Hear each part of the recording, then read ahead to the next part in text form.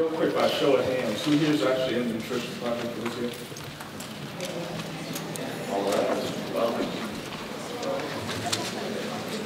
All right, well, this is the Nutrition and Healthy Living project that we're doing for 2009 summer.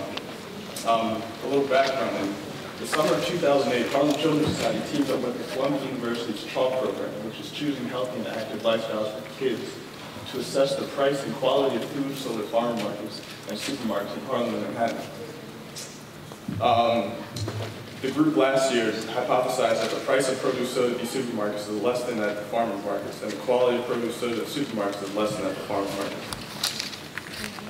Within their study, they found that the results concluded the produce sold at farmers markets was cheaper than that sold at supermarkets in both Harlem and Manhattan. There was little quality difference between the locations, but there were significant statistical results that showed the color of produce was better in Manhattan locations than in Harlem locations. So basically what they did last year was went to various sites and took different vegetables and fruits, looked at the color of them, assessed them, and came up with this study. And this year we're going to do something slightly different. Last year they only just did Manhattan, and this year we're going to extend it to 5 boroughs, and we're going to do different, multiple sites in each borough, so it's going to be a little larger. So for this year, the purpose of this project is to evaluate the quality and the availability of specified food at farm markets, grocery stores, and corner stores in various locations throughout the 5 boroughs of New York City. We're going to identify food-related health problems, define the characteristics of a given area, and draw conclusions based on the correlation between the various aspects. So basically what that means is not just the foods in itself, but we're going to be looking at the socioeconomic differences within different communities and so forth, and see if there's a relationship between that and the health factors like obesity, diabetes, and things of that nature. So how we're going to do this is just basically using the basic scientific method, and I'm sure many of you have seen this a million times, but I'll read through it briefly. Define the question, gather information and resources, form hypothesis, perform experiment and collect data, analyze data, interpret data and draw a conclusion that serves as the starting point for the new hypothesis, publish results, and of course retest, which will be done by others. So basically how we're going to do this is 3 different phases, and phase 1 is the collecting of the data. And what we'll be doing is doing the field research, and that's when we go to different sites and so forth, and look at the fruits, vegetables, and see the availability of certain foods like soy products, healthy alternatives, and things of this nature.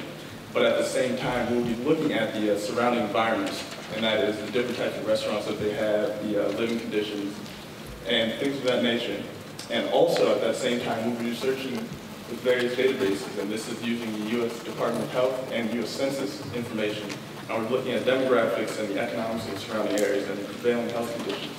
So with that, our observation we do on our own, we will compare that with the statistical information that's already been collected by different levels of government. Phase 2 is the data transformation. And what we're doing in data transformation is make a visual representation of all the information that we're collecting. So once a given area is properly defined, and by properly defined I mean representing the different demographics that live there, the socioeconomic things like low income, high income, things of that nature, students will be mapping and graphing the data to assist in their interpretation. Phase 3 is analyzing and interpreting the information. So students will be looking at various graphs and charts, maps of the sites visited. Once students have a clear understanding of what the data tells them, they will then test their hypotheses with their findings. And then, of course, our favorite part is writing a study on it.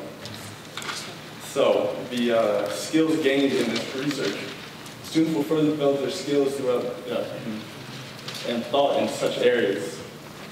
Research, and there'll be the ability to use their tools at their disposal and properly find information. So, understanding the jargon that's used with these databases and things like that. And the analysis aspect of it is students will be looking at the data sets and be able to properly identify the trends and patterns that exist. So looking at the statistical information and seeing if there is actually a pattern that takes place, why certain things happen in certain areas, things of that nature. So, and of course geography, students will gain a broader sense of geography and become introduced to the application of GIS, Global Information System. So 12 nutrition students will actually do some hands-on application of this, so you'll get a chance to use that. So in conclusion, by the end of this project, students will gain a better understanding of nutritional health, identify different socioeconomic characteristics, and get hands-on experience in this field of science. Furthermore, students will be able to suggest possible solutions for the health problems that affect the local communities throughout New York City. So that is the overview of the whole project. So are there any questions?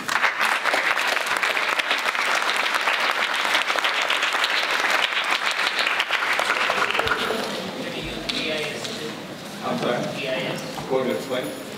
Well, basically, Dr. Sad asked me to explain GIS, and GIS is Geographical Information System, and what that is a tool to look at data on top of a geographical area.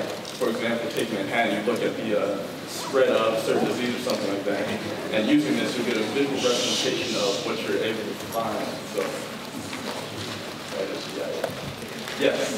Perhaps you might explain GIS in terms of the layers. The layers. Well, there's very different layers that you can use with GIS. Basically, you have a map in itself which just shows the given area, and then on top of that, you can add data like demographics or ethnicity. Then on top of that, you can add things like AIDS population. Then on top of that, you can show areas that have people who've died from AIDS, people who have just recently infected, things like that. So it really helps you get a better understanding of information and see it clear. So, any further questions?